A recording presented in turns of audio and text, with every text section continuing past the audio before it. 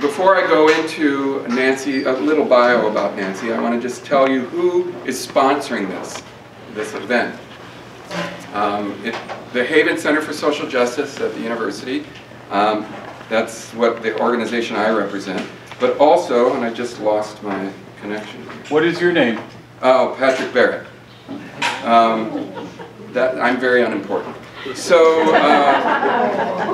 the UW-Madison Intellectual History Group, the UW-Madison Department of History, the South Central Federation of Labor, which of course is our Wisconsin Revolution. Are there people from that? And in case you missed it, the Madison Institute. Let's see, I want to make a couple of announcements. First of all, the person who really deserves a lot of thanks, and I think he's hiding at the back of the room, is Matt Ryder, who did all the work. He did everything to make this happen. In addition to that, I want to mention that this is going to be recorded by Alternative Radio, which is an alternative media outlet that's run by David Barsamian, who will in fact be in town in a couple of weeks.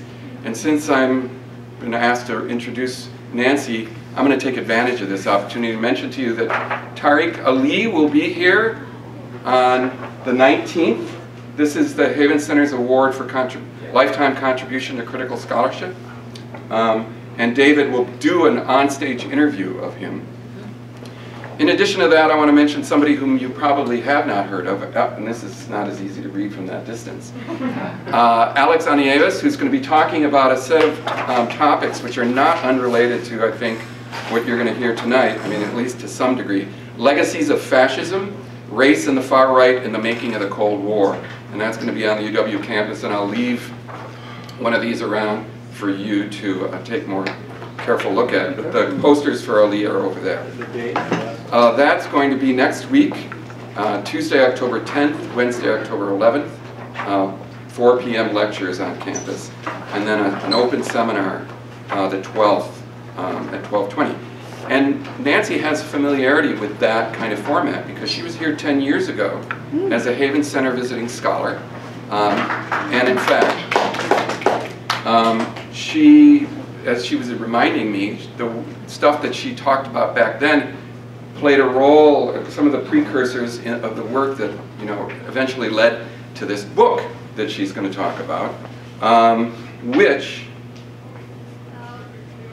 I'm losing my bio on her here, is available at the back. She will sign copies afterward. Room 1's Own has been gracious enough to come here tonight and sell copies of this. But who is Nancy anyway? She is the William H. Chafe Professor of History and Public Policy at Duke University. She is an award-winning scholar of the 20th century US. And this new book, Democracy in Chains, is already getting lots of attention. It's been described by Publishers Weekly as a thoroughly researched and gripping narrative and a feat of American intellectual and political history. Booklist called it perhaps the best explanation to date of the roots of the political divide that threatens to irrevocably alter American government. The book just yesterday? Yes. Yesterday was named a finalist as a National Book Award.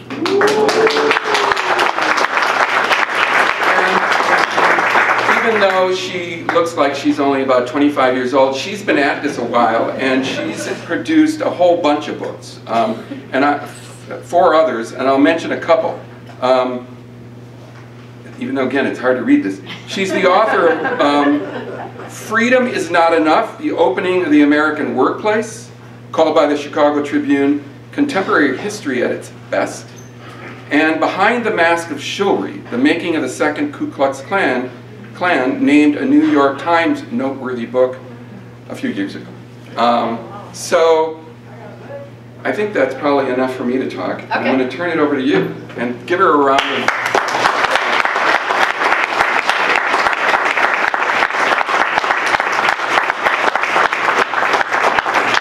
Thank you Patrick, for that fun introduction. And thank you all for coming out tonight to be part of this conversation that we will have before long. And I just want to say the only thing that you neglected that's important to me in the bio is that, oh, sorry, the only thing that Patrick neglected in the bio that's important to me is that I came to Wisconsin to do my graduate work. So I am Badger.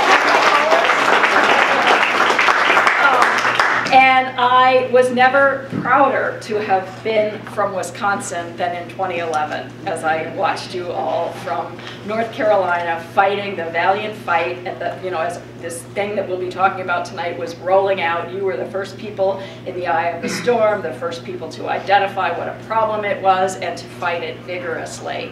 And so I was proud, and I'm really happy to be back here with you tonight to see so many old friends and some new friends in the audience, and also to be back in the Labor Temple. I came here for more than a few picnics over the years on Labor Day, and really delighted to be here with you tonight.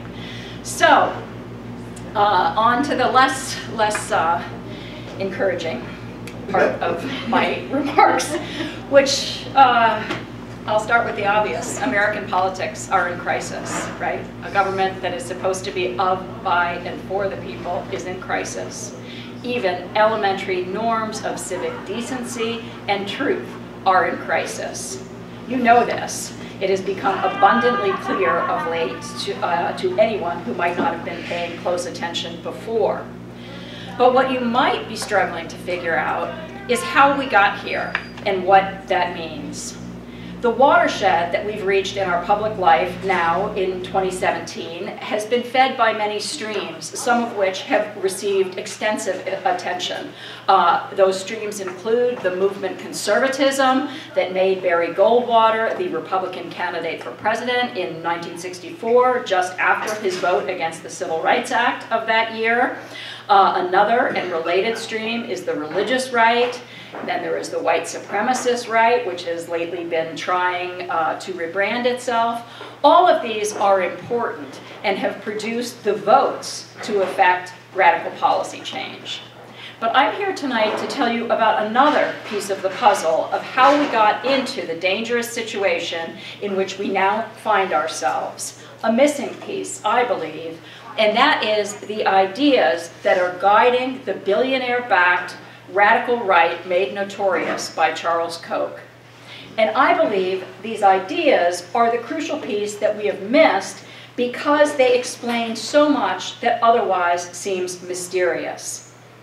It's also crucial, I believe, because knowing about this piece may equip citizens, such as all of us in this room, to lead the way out of this mess before it is too late. Because I think there is an unmarked peril in our situation right now. And that is that the noisiest threats are getting the most attention. Among them, the chronic race baiting and bullying coming from the White House. But that spectacle, that daily, constant, nonstop spectacle, is drawing nearly all media and voter attention as an even more menacing plan, to my understanding, is moving along apace. It is moving along in the now 30 states wholly dominated by this cause, to the point that the Democracy Alliance speaks of them as having an electoral stranglehold. It is moving along in federal agencies, and it is moving along in the courts. And this plan is being pursued by a much smaller cause, but by an archly determined and a breathtakingly well-funded one. More than that, this cause's architects aim to rewrite the rules of our society permanently. And more than that, this cause has shown before that they are willing to use these other more popular sections of the right, the religious right and the white supremacist right, to get what they want. I'll state my case simply. Behind all the seeming chaos and dysfunction in American public life right now, there is a strategy in play, a cold-eyed, calculated strategy. And that strategy is far along. One of its field generals said this to donors in late 2015. "We're close to winning," he said. "They," meaning the critics, the rest of us, don't have the real plan. They don't have the real plan, or sorry, the real path. That was Mark Holden, the head of Koch Industries' government and public affairs operation, gloating to an invitation-only audience of billionaire and multimillionaire donors. Now, you've heard a lot in the last several years, at least until the election of Donald Trump, about the fortune that Charles Koch has been investing in changing our politics. But what you may likely not have heard about is the ideas that technology, as Charles Koch refers to them, that have made those investments so devastatingly effective. And it's important to know that Koch had been funding libertarian intellectuals for 3 decades before he began to apply this technology in earnest without effect. And now we can see that it has been devastatingly effective. And in the course of my research, I learned that it was an academic economist who taught Charles Koch that for capitalism, of the variety that they want, to thrive, democracy must be enchained. So this book that I'm here to talk to you about, Democracy in Chains, provides an unknown backstory of this defining moment in history in which we find ourselves, as it also tries to uncover that real path to which Mark Holden referred. And in its essence, the book is a story of 2 men, a thinker and a CEO, whose lives converged through a shared commitment to transform the model of government that our country built up over the course of the 20th century through citizen pressure and organizing. The thinker was a Tennessee-born economist, James McGill Buchanan, who spent most of his career in Virginia institutions, beginning in Charlottesville. And the CEO is the Kansas-based, of course, Charles Koch, who spent most of his adult life, when he wasn't building Koch Industries into one of the largest privately held corporations in the world, spent most of his life trying to find a way to make our country, and the world, in fact, conform to his arch vision of economic liberty. A kind of free-rein capitalism akin to the 19th century variant that was skewered so brilliantly by Charles Dickens. That was also the kind of capitalism that brought us the Great Depression and the polarization between fascism and communism after World War I. So Koch's vision is an audacious one and a dangerous one.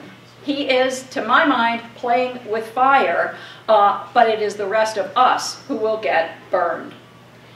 The story my book tells is first of the crucible in which Buchanan came up with this idea of enchaining democracy to insulate economic liberty, as the civil rights movement made headway in the Virginia where he was working and in the nation as a whole in the late 1950s and 1960s.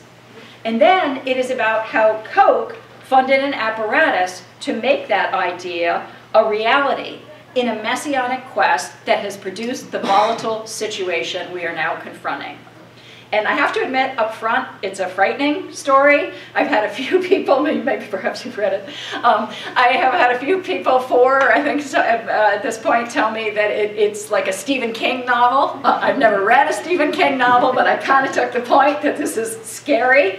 But I also believe that knowing what we're really up against is vital to assessing how best to defend a democracy that I think many of us now understand is facing existential threat. So I believe, as a scholar and a citizen, that knowledge can be empowering, and I am happy, very gratified that that's what I'm hearing back from readers who are saying things like, I feel like the curtain has finally been pulled back, or now, I see how the dots are connected, it makes more sense, now I know what to do, etc. So I'm hopeful that that will be a wider response, rather than curling into a fetal crouch, which I sometimes felt doing when I was engaged in this research. But rather than lecture in a conventional way, I thought what I would do is share with you the story of how I stumbled upon the trail that led me to these conclusions. Because I think that knowing the route that led to what I've just said will give you an even sharper sense of the stakes. Because it turns out that what we're seeing now, today, in 2017, is not the first time that the libertarian right has shown itself willing to exploit white supremacy to advance the cause of property supremacy.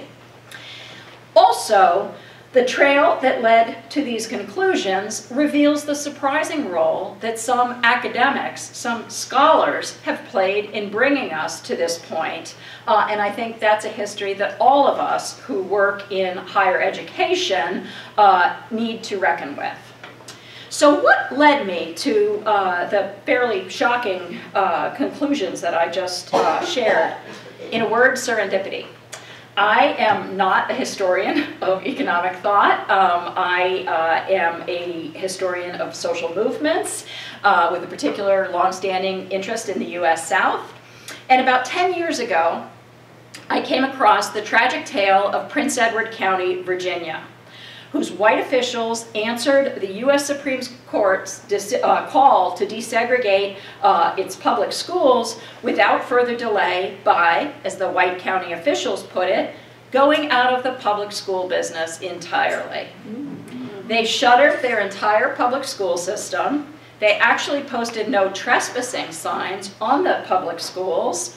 They left black children with no formal education whatsoever, only what social movement organizations could provide, as their white counterparts headed off to private segregation academies funded with state-subsidized tuition grants, with what we would today call school vouchers.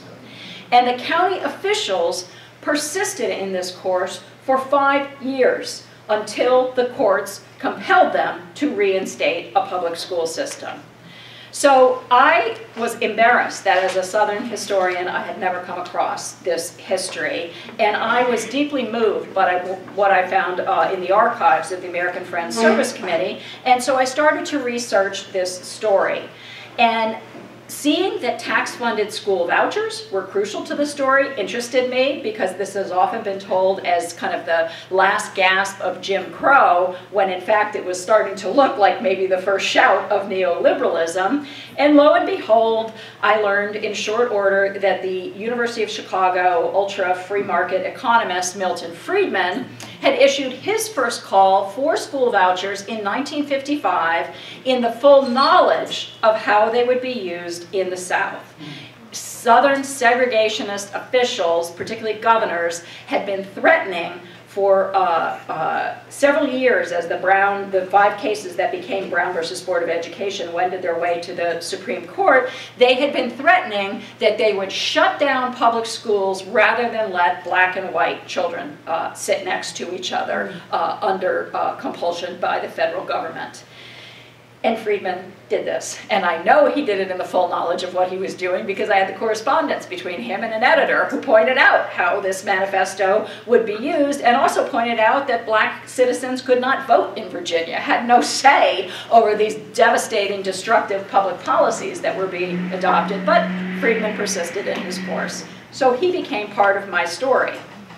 But in following a footnote, I learned of a 1959 report as this threat from Prince Edward County was in the air, because it was in the fall of 1959 that they were told to finally desegregate. In 1959, 2 other economists who had set up a center for political economy and social philosophy at the University of Virginia in Charlottesville in 1956 issued this other report, and one of them was this man, James Buchanan. And this report attempted to refute a movement of moderate whites that had come together over the fall of 1958 to try to preserve the public schools from this massive resistance.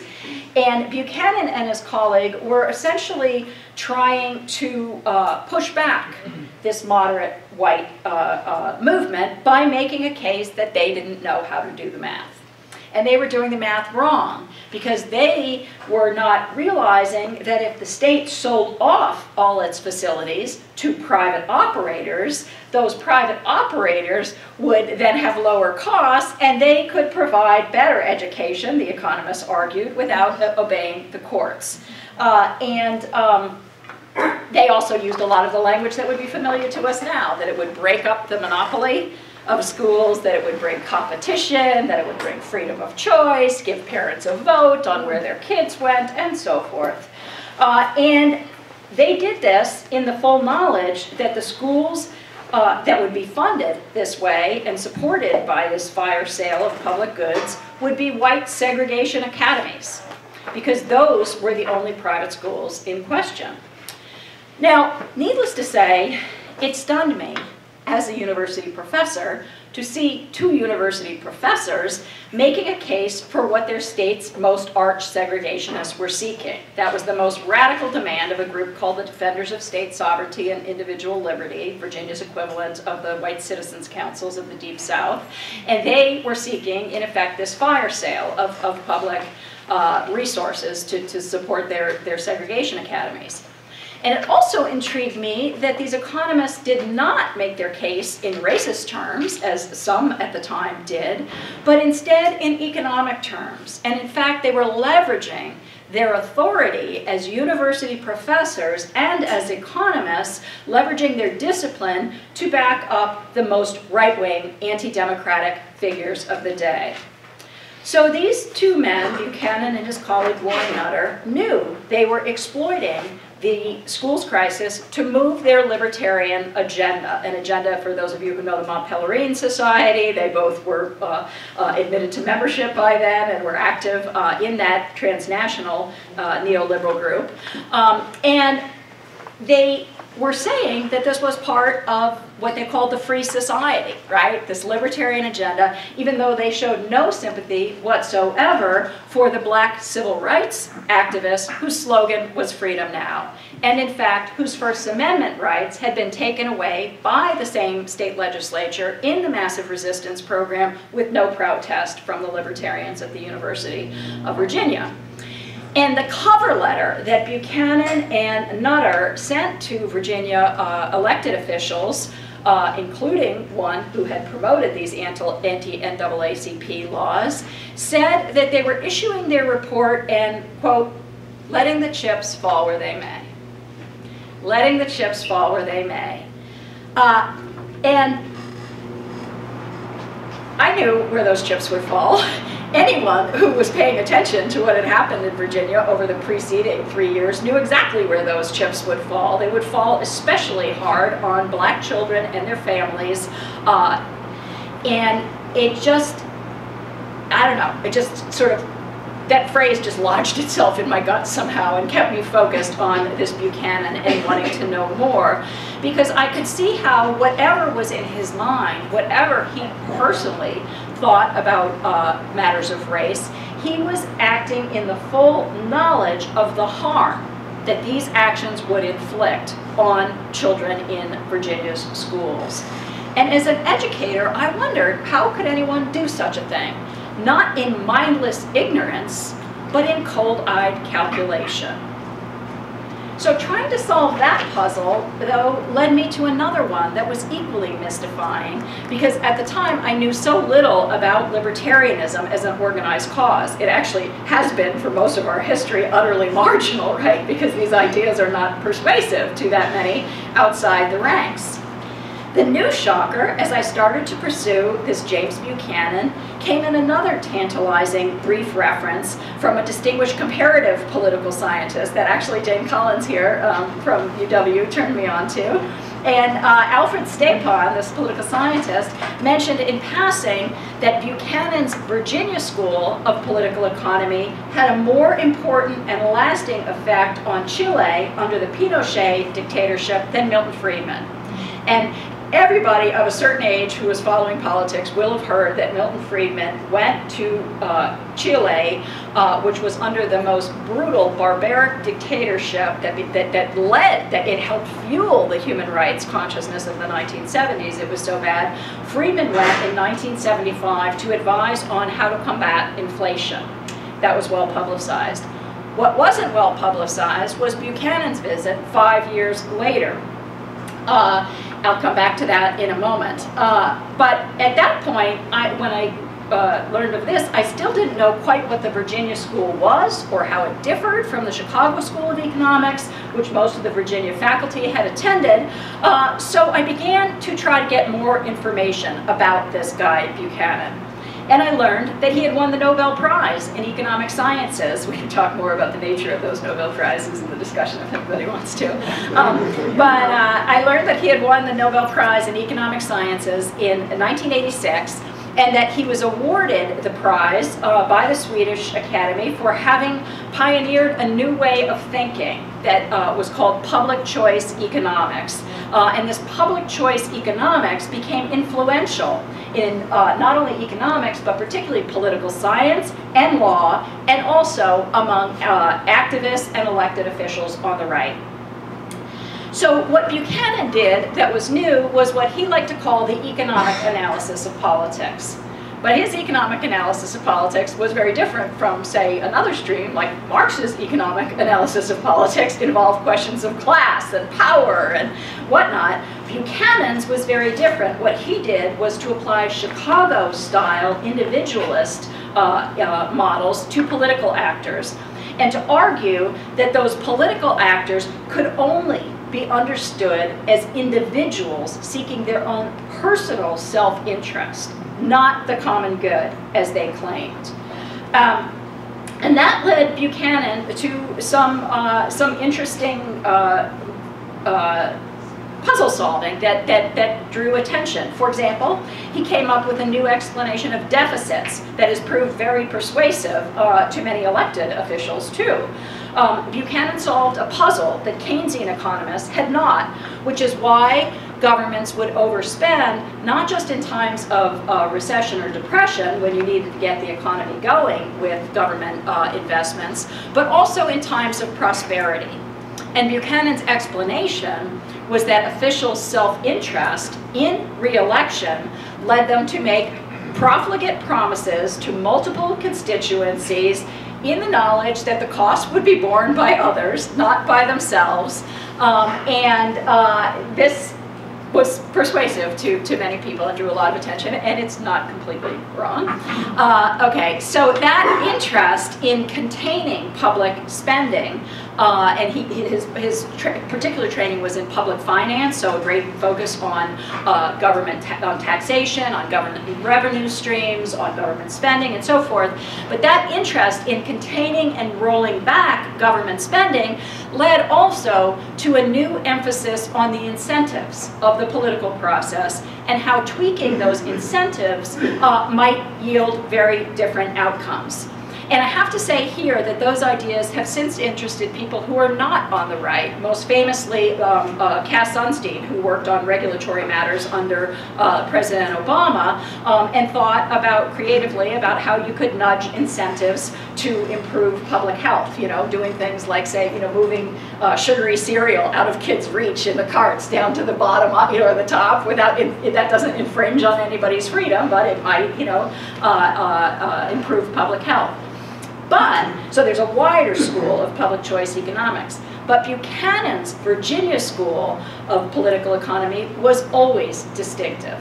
And Buchanan himself said, looking back in a documentary, that when he set to work in the late 1950s, the idea of the public interest was dominant in politics, right? Now, we all know the public interest isn't a thing like this podium, right? But it's something that we construct through conversation and deliberation. But if you have an idea for how we might all be better off, and you have a constituency to promote that idea, and you persuade people, we might just get something like Social Security, or the Wagner Act, or the Civil Rights Act, or many other things, as we persuade people of what the public interest was. But Buchanan said of this idea of the public interest, he said, that's what I wanted to tear down. To tear down, that's his verb. And again, I thought, why would anyone want to do that, right? To tear down the idea of the public interest or the common good. Reading more, I learned that to a libertarian like Buchanan, there is no common good. Any such notion of shared purpose will lead government to coerce those who don't agree with the majority. And Buchanan and his colleagues came to argue that democracy violates the individual liberty of the minority. Now, the only minority I ever saw them express concern for was the wealthy minority. So that's who we're really talking about here, although he did not specify. But in the case of wealthy taxpayers who don't share the majority's view of the public interest, these men argued, it all but steals their property if it taxes them for purposes they don't share.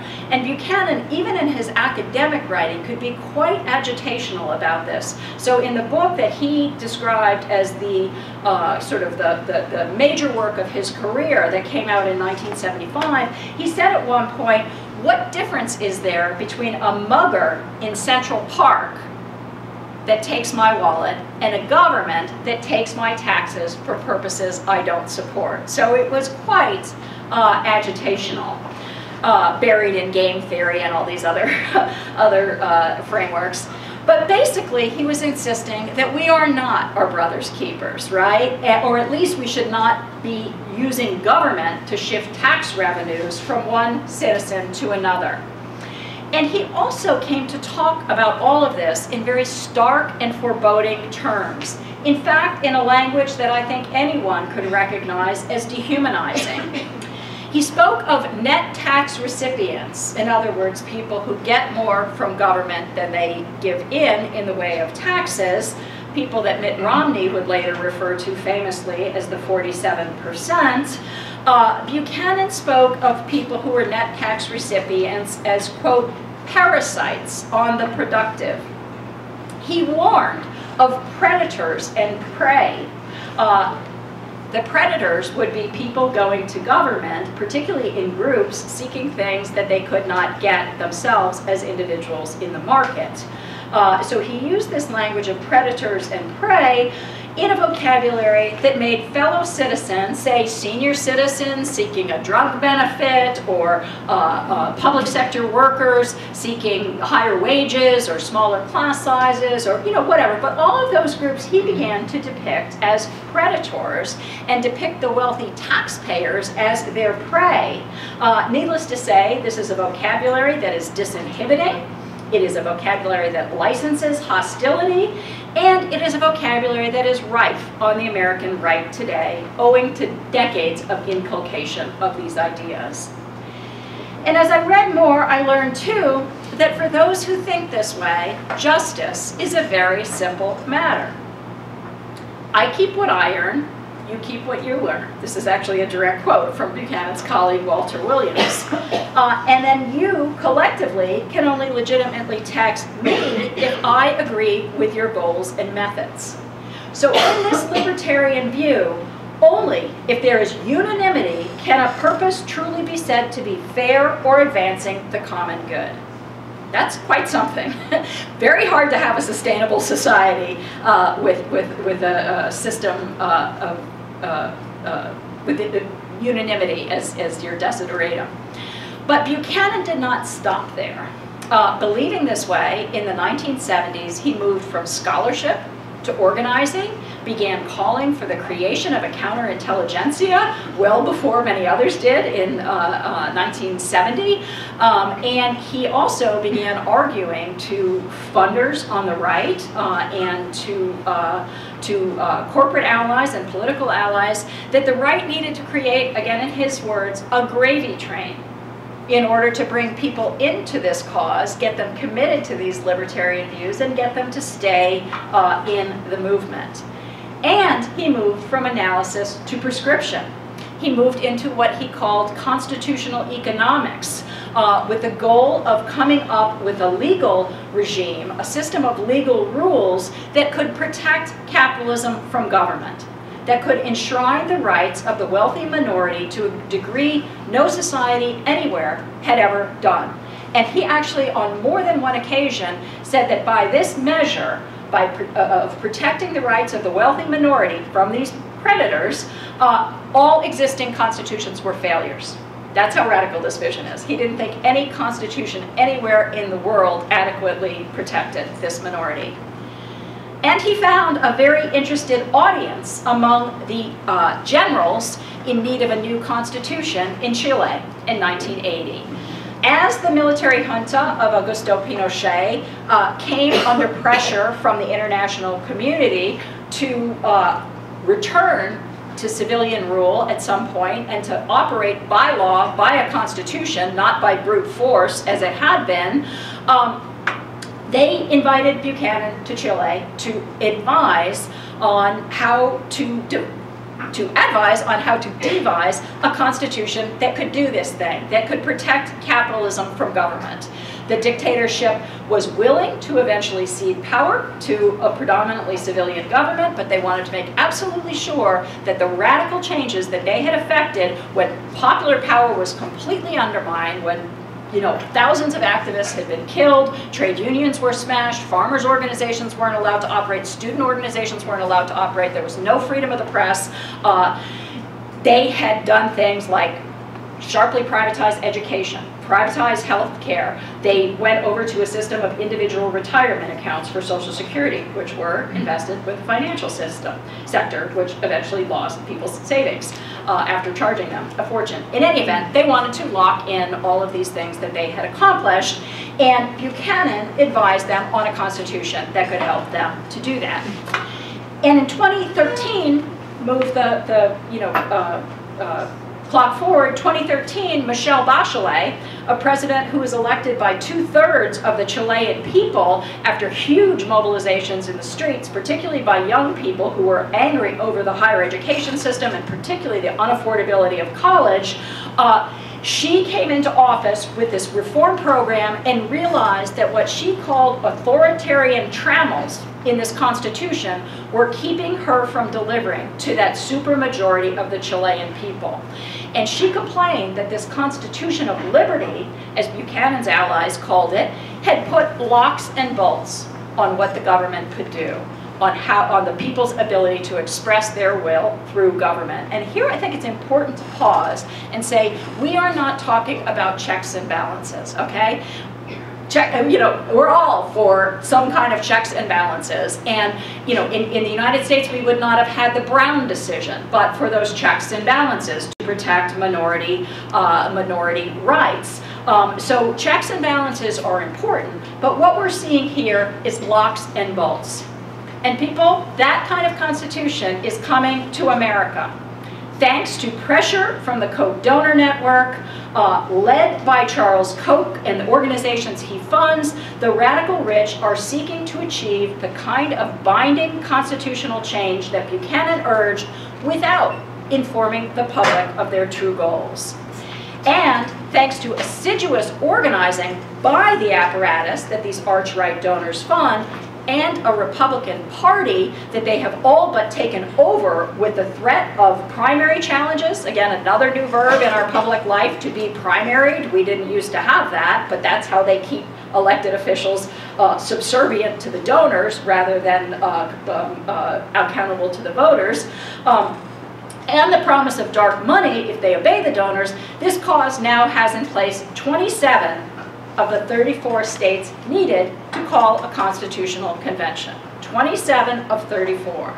Now, just to be clear, we have not had a constitutional convention in America since 1787, when that document was crafted by people who went to Philadelphia and did something other than what they were charged with doing. So there are rules on how you choose delegates, how the process is set up to create such a convention, but once you get to this convention, it's open season. The people there can do what they want and change the Constitution as they will, and the Koch network is coming into such a convention with about 10 what they call liberty amendments already in mind that would radically change our government and that would essentially undermine the kind of government that citizen action since the 1890s has asked for.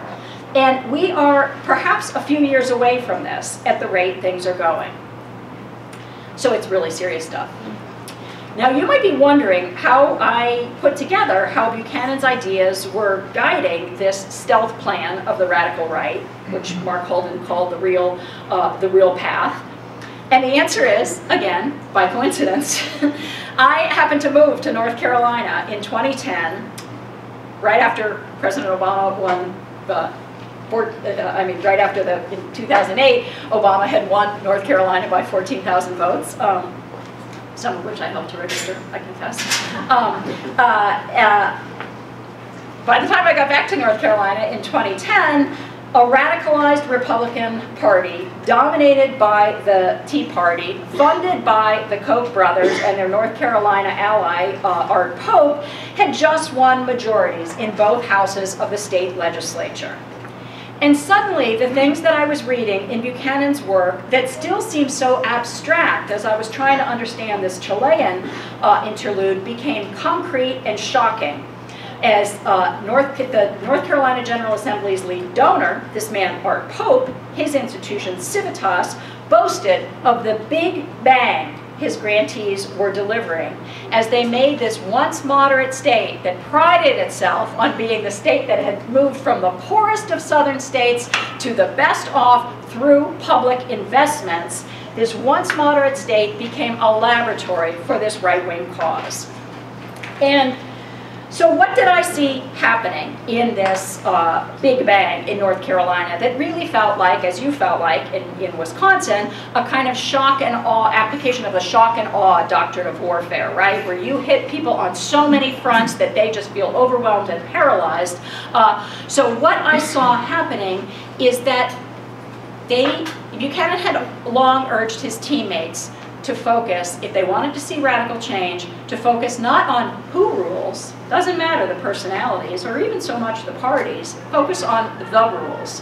And he explained to like thinkers and those who funded them, including Charles Koch, that if you wanted to get the kind of radical transformation that libertarians did and that most people did not want, and they understood that, then you had to focus laser-like on systematically changing the rules of governance. And what I watched unfold in North Carolina, you had your own version here, was a stunning barrage of radical rules changes on this model, one after another. Extreme gerrymandering to misrepresent the will of the voters. New measures to undermine workers' rights to organize in unions, particularly public sector unions, but not only those unions. Attacks on public education at all levels and radical cuts in funding for it while siphoning off public resources to private schools that were under no legal accountability to teach students anything. This is in the words of a judge. Repeal of a hard-won Racial Justice Act to ensure fairness in policing and in the legal system. Refusal to accept the Medicaid expansion of the Affordable Care Act, despite a crying need for health care among people who made too much to get Medicaid and too little to be able to afford to buy health care.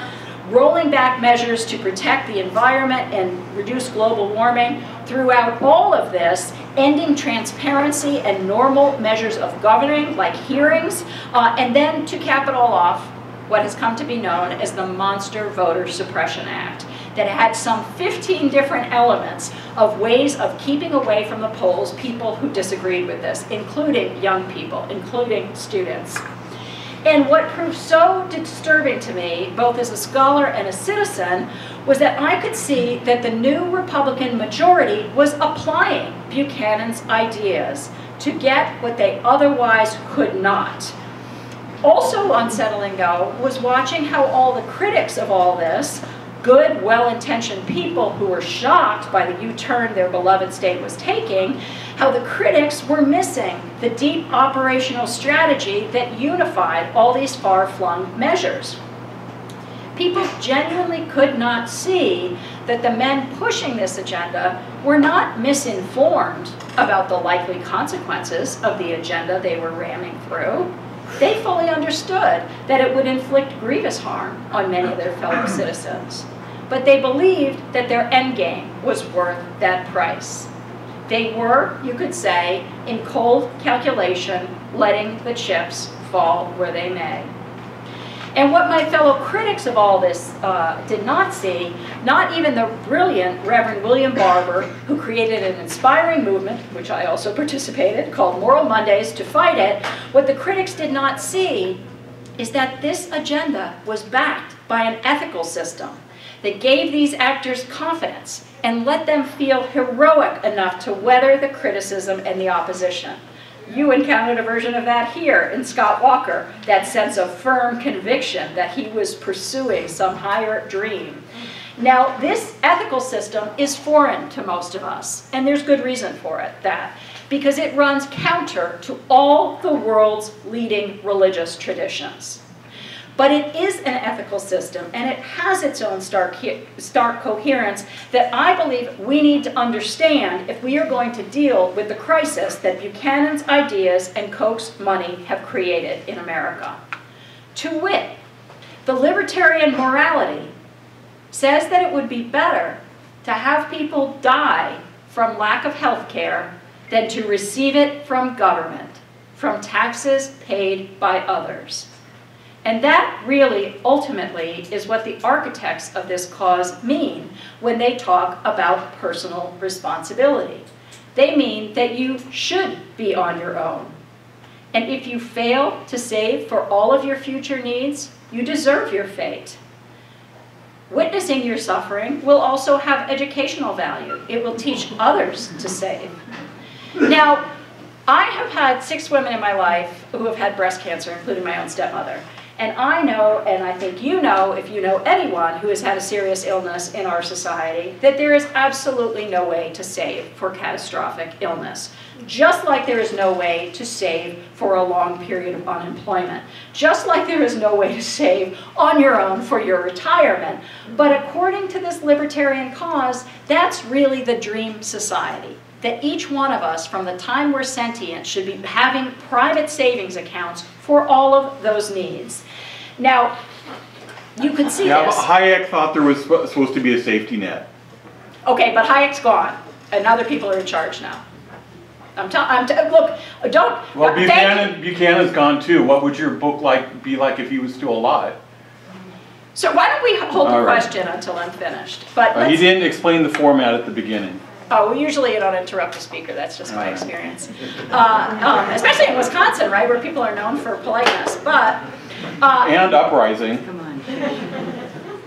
Well, don't take it from me. Take it from the last several months of the newspapers. Everyone was wondering why the Republicans in the Senate were rushing to push through these 3 horrific bills, one after another, that would have terrible consequences, that had no popularity anywhere. One of the ones that had the strongest chance to pass never polled more than, I believe it was 16%. They were not popular even with Republicans, and they had majority state in not one state in the Union. And yet, the entire Republican Senate delegation was pushing these measures through at breakneck pace without traditional Senate procedures. You could only do this if you have this libertarian morality that says what I just said, and also if you had this Koch donor network on your back making sure that you did that or you get out of office because they will primary you. Now, I learned all this and more in 2013 when James Buchanan died, and finally that September I got access to his private archive at George Mason University. And ironically, I arrived in Fairfax just as a government shutdown led by congressional Republicans who had been tutored in the ideas of this Virginia school, was unfolding in Washington, D.C. Ted Cruz was the loudest among them, but there were many, unfolding in Washington at such cost to so many. And that was an application of the kind of coercive bargaining that Buchanan taught the right and his corporate allies. And in Buchanan's records, I found my developing understanding confirmed in a way that sometimes literally took my breath away. To give you just one example, in his private office, I found stacked helter-skelter on a chair a pile of documents that exposed how Charles Koch and his operatives from some of his organizations and the George Mason University economics faculty, its leaders, cooperated to establish a base camp for this political project right across the Potomac from Washington, D.C. in a public university. And once I brought home all the hundreds of documents I had copied in Buchanan's archives and put them together with his writings and other sources, I found myself laying down pieces of a puzzle that sometimes literally nauseated me in its sheer scope and audacity, because it now encompasses literally dozens of ostensibly separate national organizations, some of whose names will be familiar to you: the Cato Institute, the Heritage Foundation, ALEC, the American Legislative Exchange Council, and there are many more. But if you include the state-level operations that make up the state policy network, exposed so well by Lisa Graves from the Center for Media and Democracy here in Madison, you have 3 such affiliates here in Wisconsin. If you include those and the international affiliates of the Atlas Network, which operates in 90 countries now, we're talking about hundreds of organizations working to radically alter government and society, funded by wealthy donors hostile to this 20th century model of government, who are determined to bring this free-rein capitalism into being without being honest with the people about what they are doing. And as I took the measure of this project, I saw something else as a historian. The form of government that these men see as ideal, as liberty, mirrors that of mid-century Virginia in all but the state-forced racial segregation. When James Buchanan set to work in Charlottesville in 1956 at the peak of massive resistance to Brown versus Board of Education, pledging to state leaders that he would set up the Center to Preserve Liberty, that state had just been identified by the political scientist V.O. Key as the most oligarchical state in the South and therefore in the nation. And this distinguished political scientist wrote, "Next to Virginia, Mississippi is a hotbed of democracy." That's how oligarchical Virginia was. And so here we come full circle to the civil rights era history with which I started. Because you have to ask yourself, what is the substance of James Buchanan's and Charles Koch's idea of liberty but mid-century Virginia, the state subjected to what V.O. Key called the most thorough control by an oligarchy, with tools that would now be grafted onto the nation as a whole? Of course, the state-mandated racial oppression would go. This cause would not advocate for that. But nearly everything else about the political economy of mid-century Virginia enacts their dream, to wit, the uncontested sway of the wealthiest citizens, the use of right-to-work laws and other ploys to keep working people powerless, the ability to fire dissenting public employees at will, targeting educators in particular, voting rights restrictions to keep those unlikely to agree with the elite from the polls, the deployment of states' rights arguments to deter the federal government from promoting equal treatment, the suspicion of public education as a source of subversion, the regressive tax system and refusal to make forward-looking public investments, the opposition to Social Security and Medicare, and the parsimonious response to public needs of all kinds, from decent schools to public health and more. And the question that this stealth plan presents Americans with, once we know it, is at one level quite simple. Do we want to live in a cosmetically updated version of mid-century Virginia? A place that crushed democracy, prevented collective organizing, and suppressed human dignity to allow its elites free reign? A state that was determined to prevent the kind of government that citizen action had demanded at least since the populist movement of the 1890s. A government that can stand up to corporations, that ride roughshod over the people, that can protect workers' rights and public health, that can provide economic security to the aged, that can take action against discrimination, and that can ensure our air and water quality and the fate of our planet. All of this and more is at risk right now. And we have to ask ourselves, is what this cause seeks the kind of country that we want to live in and bequeath to our children and future generations? That is the real public choice.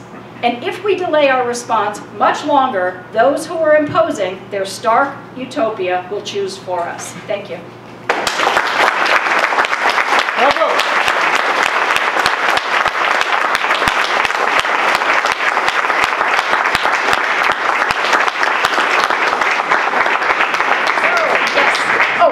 You're going to tell me, Norm, right, to repeat the questions. Okay, yes, in the back. Yes, I'm wondering about the Commonwealth, as Ralph Nader and others call it.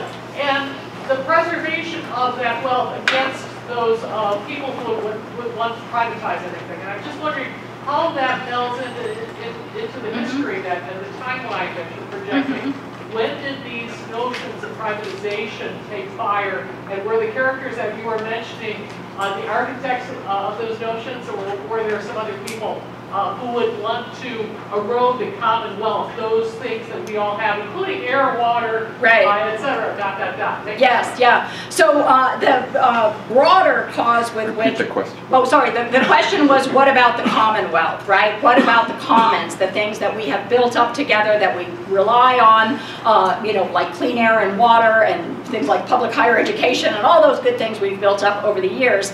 And the answer to that is that this broader cause has come up with this argument of the tragedy of the commons, right? To say that allegedly, if you hold things in common, there won't be an incentive to maintain them, and therefore we would just be better off privatizing so that the owners will presumably take good care of things. I don't think that is exactly how things will work at all, having observed, for example, the private school providers in my own state and the way that they are bilking the public to provide substandard education.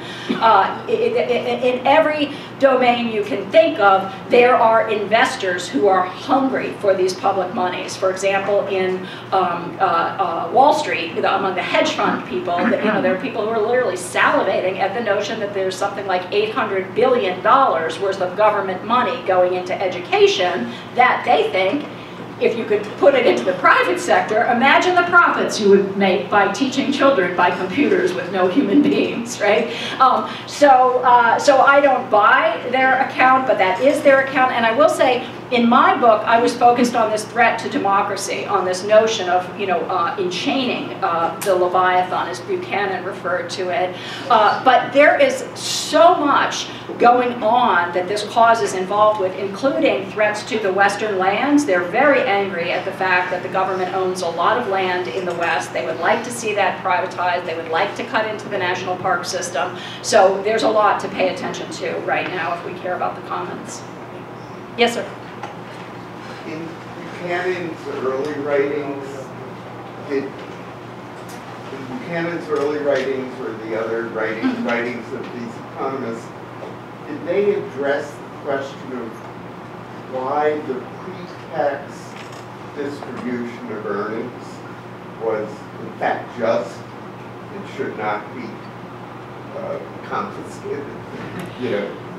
So the question is, did they address why the pre-tax distribution of earnings was, in their view, just and shouldn't be interfered with? And Buchanan, according to his students and his colleagues, would often use this phrase, "we start from here."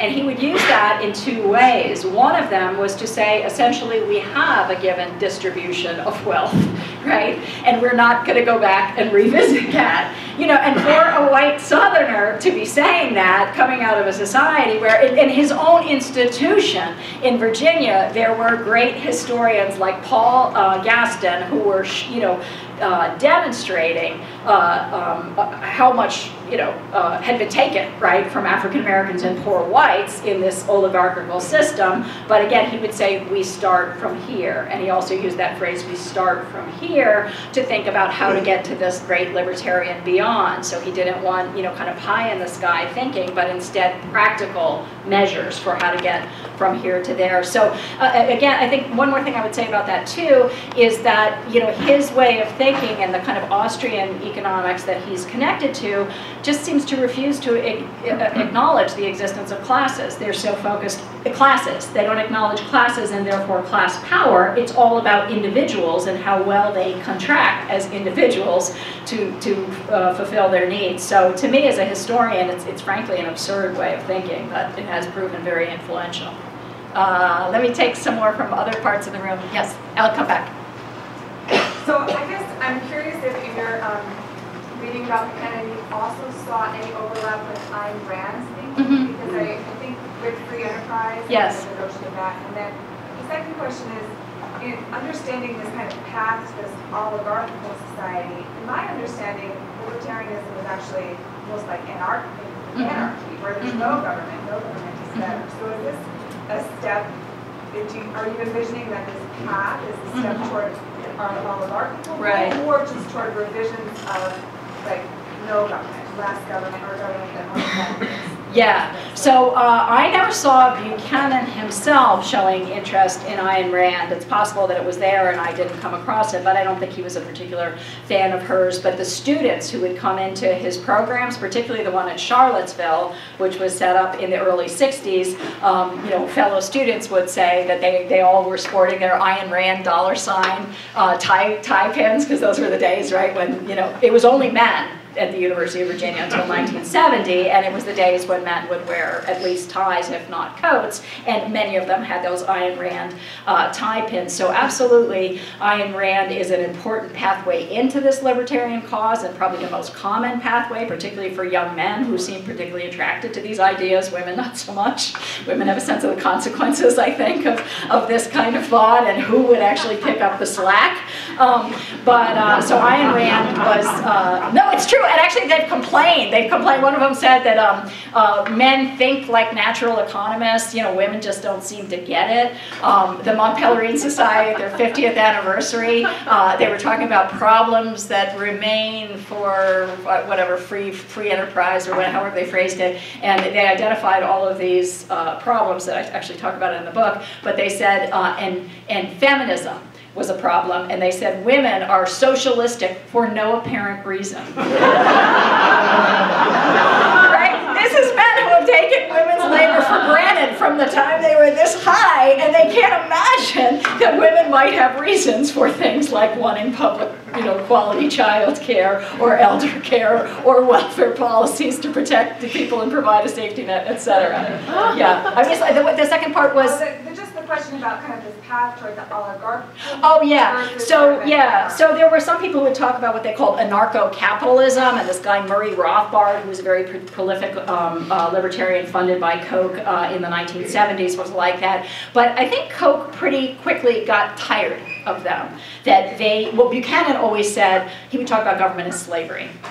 And he would say that it's better, I think he said it'd be better to be 30% slavery than 70%, or, you know, like that kind of language, right? So he would accept that there could be some legitimate role for government. And all the libertarians, as far as I know, at least most of them, would say that government has three functions: to protect property, right? Well, maybe four. To provide for the national defense, to enforce the rule of law, including protecting property rights, and to guarantee social order. Beyond that, they should not go. They have no right to go. I don't think that it would ever be anarcho-capitalism. Except, well, I will say there are people in this cause who talk about things like privately funded police forces and all kinds of other nutty stuff, but I don't think that's what the people we're talking about are doing. And in fact, they are quite willing to use the state in a very heavy-handed manner against local communities. So, you know, the phenomenon called preemption, which again, Center for Media and Democracy has been great in drawing attention to that. That is a version of what they were doing in mid-century Virginia by having the governor shut down schools in local communities that were going to comply with the courts. That was preemption. Now we have preemption telling us we can't raise local minimum wages, or, you know, enact anti-discrimination ordinances, etc. Yes? Is there any place, modern vocabulary, that has actually implemented this whole song and dance routine? No, but I would say Chile, if you look at that constitution in Chile, it does put on those locks and bolts on what the people can do. So that Chilean constitution was important. And various countries have tried parts of this. So New Zealand had this kind of neoliberal burst for a while, and then said, ooh, you know, and reversed it. But Buchanan's center hired this guy, Morris McTeague, who was part of that, and brought him to George Mason, and he's still telling people how to privatize. Jose Piñera, who directed the Social Security privatization as Minister of Labor in Chile in the 1980s, was hired at the Cato Institute to promote Social Security privatization here in the US and internationally. So I would say, you know, there's various places where they've made more or less advance, but no place where they've gone whole hog. There was also recently an article by the journalist who's been following the Kochs, Li Fang, talking about how this Atlas network is making significant headway in Latin America. But again, you know, frankly also, I mean, some people have pointed out, like, these people want you to buy into a notion of society that exists nowhere in the world, right? Nowhere. And radically change all your institutions to enable it. So some caution might be in order on that, right? I mean, at this point, it is quite a rigid dogma. Well, I don't want to talk too much, I'll take more questions. Yeah, so I'm going to go back and forth from both sides of the room. Yes? You mentioned in the beginning that the libertarian right is exploiting this white supremacy movement and the Christian right. But you also share in the book something that I think is really important in terms of how they're trying to influence public opinion in terms of their involvement in economics departments and law departments in universities. Can you say something more about that? Yes, absolutely. Yeah. So, the question was, you know, you pointed out how they are willing to use white supremacy and the kinds of prejudices of the religious right to gain power. But what about the way that they are trying to change the way we think through installing these bases in universities? And that is a really key part of the strategy. And the George Mason University, which I talk about at length in the book, is the flagship case of that kind of collaboration. And you can see those George Mason people essentially providing defense, well, providing strategic help and technical assistance for this operation, supplying a pipeline of talent, and that's what they're doing on campuses, is trying to identify, recruit, and fund students that they can bring into the apparatus. But also, they run defense for things that their people are doing out in the world, and it makes a really big difference if you can say, you know, so-and-so, the distinguished professor of Acts, you know, is supporting Neil Gorsuch as he campaigns with Mitch McConnell, for example, as one of the Scalia School of Law professors recently did. So the campus spaces are really important in a lot of ways, and I think I understand that you at Madison now have the dubious distinction of 3 separate Koch-funded centers. And we are lucky enough here tonight to have a member of Unkoch My Campus, who's a new Madison resident, Kylie here. Want to say something? Maybe just tell people a little bit about Unkoch and why you guys think these issues are important, and share that. Sure. Hello, my name is Kylie. I work for an organization called Unkoch My Campus. We work with students and faculty all over the country to help constituencies to break down the influence that Koch and other billionaire donors have on these campuses. They make these multi-million-dollar donations with strings attached around research and hiring to legitimize their political operations. So we are a scrappy grassroots movement, really working to fight that influence on campus at all the different levels, whether you're a faculty, student, parent of a student, or just a taxpayer for a public institution. Then you definitely have a stake in the campaign. I have some flyers if you want to come find me after. I'd love to talk more about it. Great, thank you. Thank you. And if you go on the website of Unkoch My Campus, this is like the best for the educators here, the best students you've had. Like your dream students, they are such serious researchers and such skilled thinkers and organizers. And on their website, they have reports on different centers that the Kochs have set up, most notoriously Florida State University. Kylie, it was at Florida State, right, where the Kochs were vetting faculty appointments and students' research topics. Yeah. So they've become a little bit more slick since then, since they found out that didn't play well. But they're still doing a lot of that. So here, and I'll get here and then over there. Yeah, so thanks for that wonderful talk.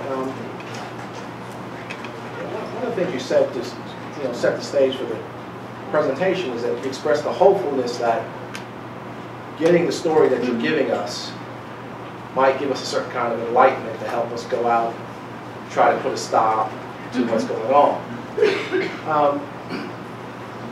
In addition to, I want you to sort of say something about what the basis of your hopefulness is. We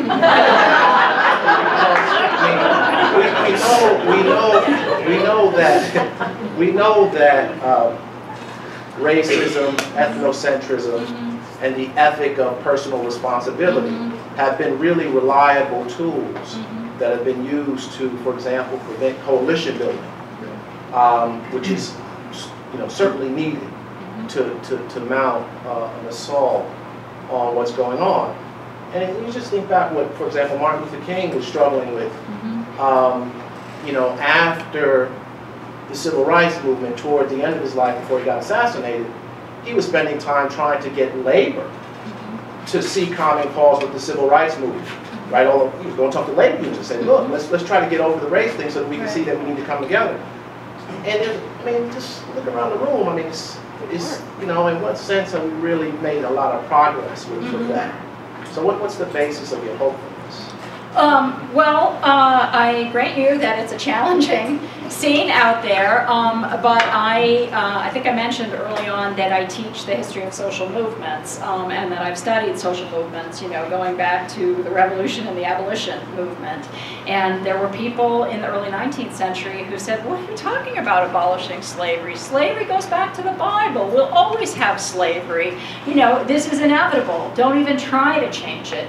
So I'm not saying, there's so much to do and such a heavy lift to get this society toward a kind of, ethics of fairness and universal human dignity and sustainability and all these kinds of things that I think many of us value. It's not an easy lift, but the thing that will absolutely doom it is the notion that it can't be done.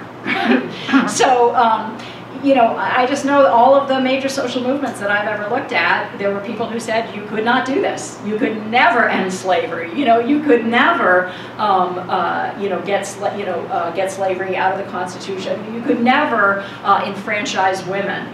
Workers would never get rights from the federal government. So I think it's not easy, but Gramsci, the Italian thinker, said that it helps to have pessimism of the intellect and optimism of the will. So I think you're giving us the pessimism of the intellect. I've also given you some of that. But, unless we're going to accept it and be trampled, right, and have people like this.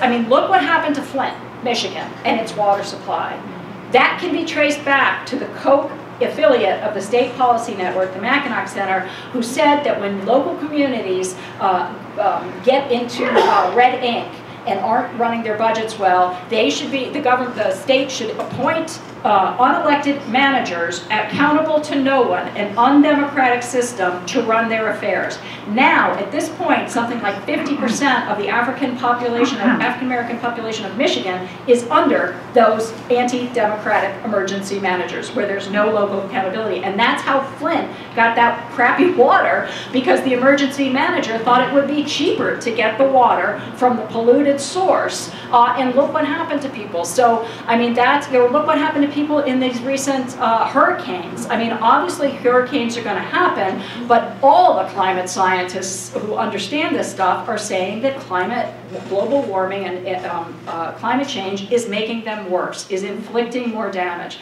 Well, the Kochs fund climate science misinformation and denial and attacks on climate scientists. So, I don't know, I guess some of it I think is temperament. Like, I always grew up to not like bullies, right? Whenever I see a bully, I just want to get in the bully's face, because it's instinctual. And I think it is for a lot of us. And I think we are right now confronted with the wealthiest, most sophisticated bullies that we've seen since perhaps the antebellum era, when we had another set of anti-democratic bullies. And so I just think we can either close our eyes and turn away from it thinking that we can't do anything about it, or we can engage it. And again, I keep going back to the fact that this cause is doing what it's doing because it knows it is a permanent minority cause. They will never get majority support if they tell the truth about what they're really seeking. That, to me, is a challenge. There is a latent majority out there that we need to inform, to patiently inform, to reach out to, and to activate, because it's our only hope, I think. Yes, sir? Buchanan ever, and his adherents, ever addressed the socialization and the costs associated with capitalism, the fact that the environment, pollution, all those things are passed on, the rest of us pick up, and they're never incorporated as part of their cost of doing business? I don't remember Buchanan talking about that. Some of them do. They talk about, they call it externalities. They have all these kind of clunky, oh, the question was about whether Buchanan and his team ever talked about the social costs of business that get imposed on the rest of us. Things like, you know, if they pollute your water supply, what happens then? A lot of economists talk about that. I did not see Buchanan talking about that in the stuff that I've looked at. But here's a real kicker too. I'm surprised. Yeah, he might have. Again, I was kind of following this thread of trying to understand this project of enchaining democracy. So I wasn't writing a biography of this man, and I wasn't trying to convey, you know, the whole broad school of thought that he was part of. I was focused on that thread. So so it's possible, but I didn't see it. But I know he did believe in this stuff about the tragedy of the commons, right? That leaving things, you know, widely held would result in their degradation. Yeah, there was a hand back here and then some more up here. Yeah, I'm thinking sort of three things. I think a lot of this goes back to the 70s. The backlash to Vietnam being a big part of it. You haven't talked about the military part, that's a huge part. Number one, the nuclear weapons contractor General Electric got their spokesperson elected president in 1980, and then that started a lot of things downhill. But two other personalities, Lewis Powell, the Powell memo, who killed the American dream, according to Hedrick Smith, he cites that as a key moment in this thing, and all the agencies. I mean, the Heritage, the Cato, the whatever set up in the 70s, you know, a lot of them got set up right in that period. Yeah. And Leo Strauss, the philosopher, if you know him, was exactly, he believed that elites should lead and they should lie any way they can to get us to follow their lead. But the elites should make the decisions for us. That's a Leo Strauss philosophy that was also part of the 70s right-wing movement. And I don't know if you know much about him. Yeah. Yeah, good. I'd like to hear more, because I haven't heard enough about him, except I heard one lecture once. And so those Leo Powell and Ronald Reagan, boy, he's set up almost everything that's led to a disaster ever since. Thank you. Well, you won't be surprised to learn that General Electric supplied funding for Buchanan centers too, as did many of the other corporations who were part of this broader business right. Many of them fossil fuel corporations who seem to just have this tendency to end up on the right. So Shell Oil, Sun Oil, I can't remember all the other oils, but they're in his papers. And the second question about the Powell memo, which is something that Lewis Powell, who later Nixon soon after that named to the Supreme Court, he was a Richmond attorney, and he wrote this memo for the U.S. Chamber of Commerce urging business to mobilize politically and to get more involved in changing higher education, in the schools, in countering people like Ralph Nader and the consumer movement, the courts, etc. Actually, in my book, though, I point out that Lewis Powell was commissioned to do this by a man whose name, I think it's late, and I've been talking to many people today whose name is escaping me at this moment, but who had set up something in the massive resistance era called the Virginia Commission on Constitutional Government, so was already pushing in the late 1950s these ideas of basically rolling back the New Deal, saying that government, you know, the Commerce Clause was being misused, government didn't have a right to be in all these things. So Powell's memo doesn't come out of nowhere, it comes out of a history that that is partly this kind of history talked about here. And then on the other question, I mean, there are many, many streams to the right, and I was trying to get at that in some of the setup to this. So I don't mean to say, like, this is the only thing, or this explains everything, but rather some of those other segments of the right have had a lot of attention from scholars, including Strauss. I didn't see a connection between Strauss and Buchanan or his operations in Buchanan's papers. It's much more this broader Mont Pelerin Society, which Charles Koch joined in 1970 and quickly began using to recruit for his operations. But no. I mean, I know he is, and I know that he's significant to some people, but he wasn't part of my story. Did you had your hand up, or there? Yeah. That's fine. I have a question about the sort of intellectual apparatus used to justify school vouchers. Yes. Because on a certain level, school vouchers are still money, tax money taken from some Exactly. people to fund other people's children. So, how is it framed that this is superior to providing public education? Yeah, so the question was, it began with a comment that school vouchers are still funded with tax revenues, so how could you be saying that these schools that they're creating with those vouchers or supporting would be superior to public education? Well, Milton Friedman had an answer to that. He kind of dropped out of my story, which changed over time, but I still want to write up something about this. Milton Friedman was very clear and open with people in his papers. He basically thought the government eventually should not be paying anything for education. He said that parents should be paying for their education of their children in the same way they pay for their food and clothing, except for a few charity cases. I mean, over and over again in his papers, I was sitting in the legal library going, and then all these people, like the Cato Institute and Heritage and all these people that he was in conversation with about this, they would be saying, yes, yes, yes, of course we agree on the ultimate goals, but we want to do this thing in between. But anyway, so go figure. But the case that they were making was this case, this, free market fundamentalist case that the market is necessarily better, that competition always improves things. They would claim that government had a monopoly, which it doesn't have a monopoly. There were private schools that weren't publicly supported, but the government has a monopoly, and breaking up that monopoly with competition will somehow improve it. I think we've had enough empirical demonstration of the results from those experiments now to say that isn't true, but we had empirical demonstration that much of this isn't true, but there's so much power behind it that it moves forward. Had you had your hand up too? Sure, yeah. So I had a comment which is a response to the question about why are you so optimistic, and the person in the front row. And I'm not optimistic, I just have hope. and then I had a question for you. So the first comment is this. I think I really appreciate that you've done all this research and that you've brought all of this to light. But I do think there's one piece of the puzzle which is important to put out there too, which is that there has been a failure on the progressive left to construct an alternative narrative to build centers of education that are interracial, that bridge class divides, that in fact is convincing. That like there's something, I hear you that this is a minoritarian group working intelligently, but I think it's also the case that some of their ideas have become compelling to considerable sectors of the population that are still living in some sort of Cold War bubble where, these ideas gain traction because the other side is presented as kind of socialist, collectivist, totalitarianism, something like that.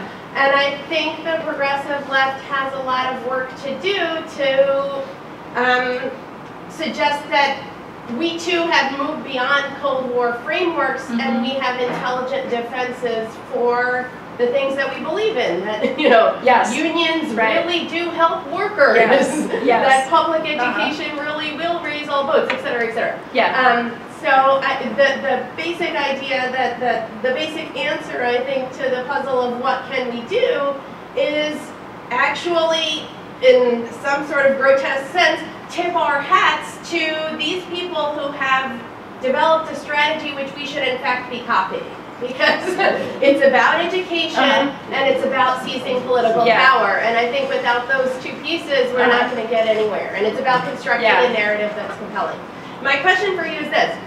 It's something that you talk about in the introduction of your book, and that's how far I got so far. Well, thanks for getting that far. I wanted to hear your answer.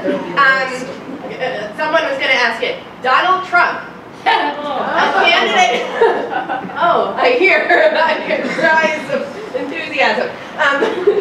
A candidate who ran on a pretty strange platform by Koch standards, right? He's this incredibly wealthy person who's kind of an extreme caricature of capitalism, but at the same time he promised to defend all kinds of public services, et cetera, et cetera. I'm just curious to hear your read on what you see as what's been happening since he's been in power, whether he's been coached or not.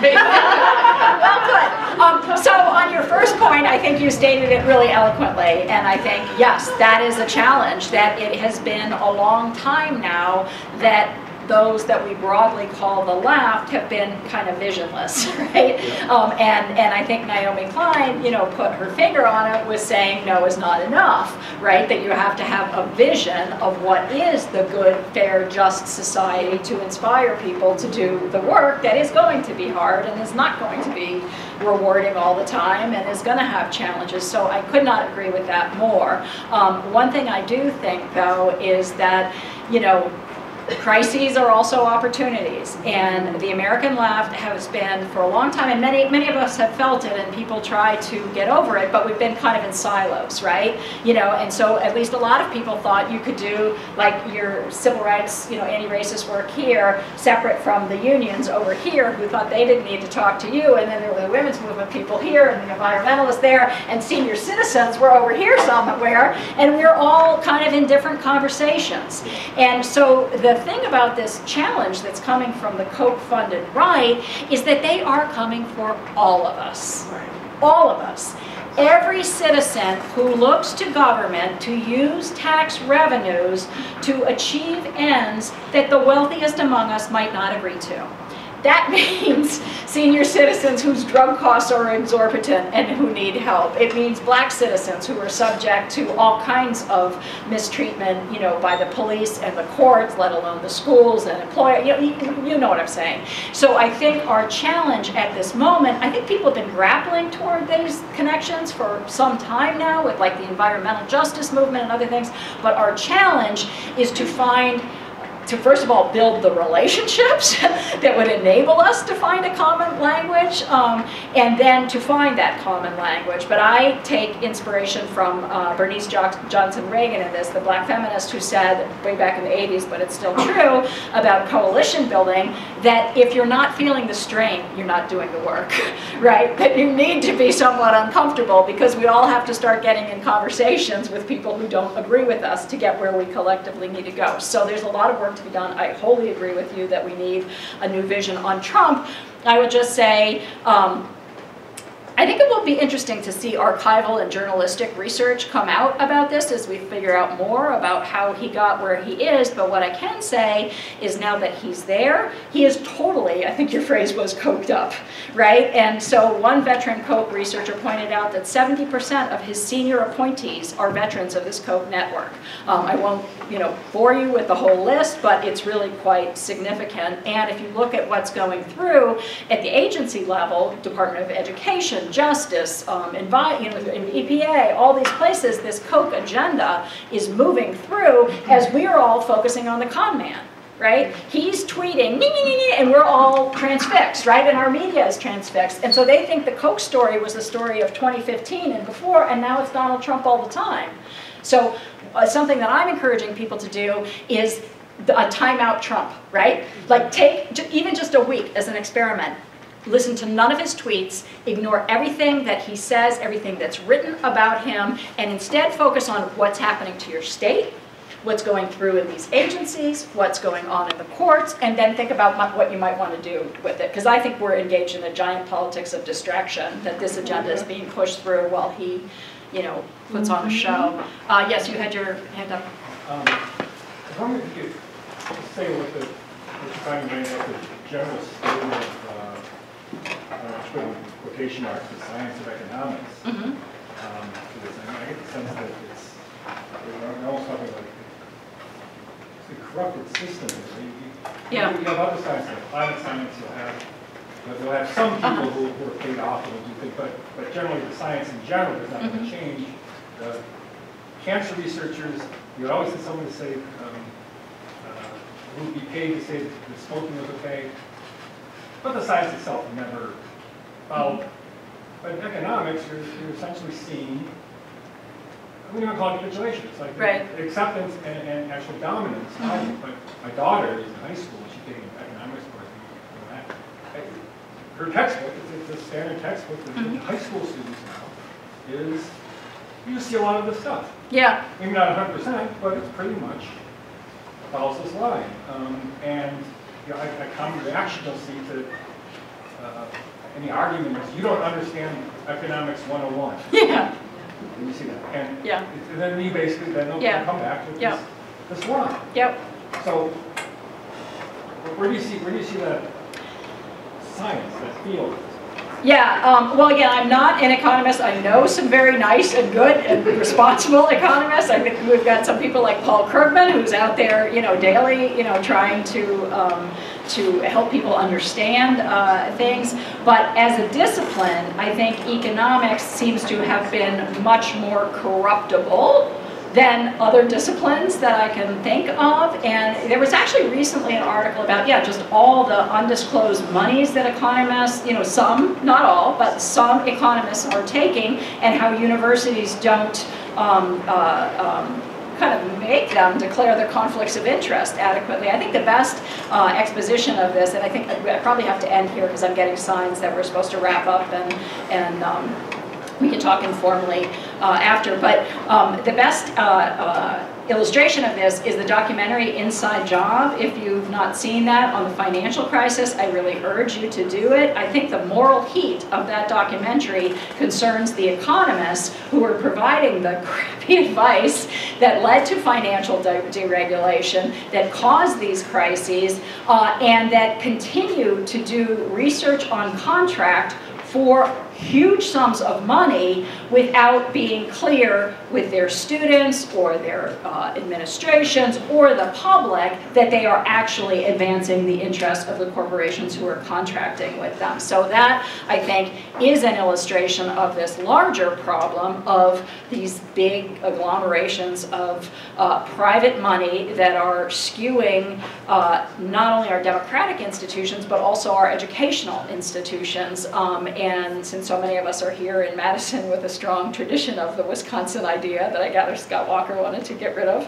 But with that, you know, those strong traditions of defending the public sector, I think, you know, this is a great place to restore academic integrity and restore integrity to our institutions. So I would not say that I am super optimistic, but I am hopeful. And again, as a historian, I have to say, I've just been told we have to cut off the formal part now, but as a historian and somebody who looks at social movements, I mean, the impossible, what people are told is the impossible in one generation can quickly become the new norm if enough people believe in it and act on it. And so that's really the question for us, I think, is if we know what's happening, what are we going to do to address it? So thanks for that.